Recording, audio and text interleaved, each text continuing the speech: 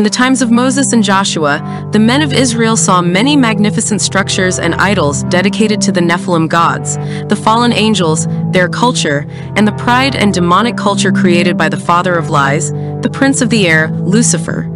As some of the Israeli men were tempted to worship the false gods of the heathen tribes, there were men like Joshua and Moses and Abraham who took a stand for the Most High God, Yahweh, the creator of heaven and earth. Joshua, Moses, and Abraham were the men who God considered his friends. Moses had the privilege of meeting the pre-incarnate Christ as the great I Am in the burning bush. Abraham met the pre-incarnate Christ through king and priest Melchizedek.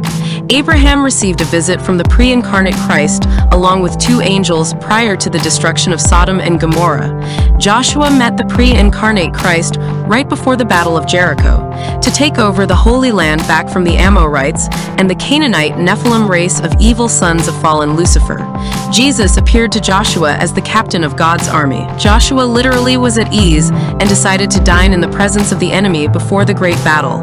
You can be a friend of God and receive special privileges from Jesus Christ by putting on the whole armor of God as mentioned in the book of Ephesians, chapter 6, verse 11. When we put on our spiritual armor according to our faith in the Lord Jesus Christ, we too will enter Jerusalem as saints in the near future. You and I can be part of the special 1,000 years reign of Jesus Christ on the earth. Joy to the world, the Lord has come. May the earth receive its King.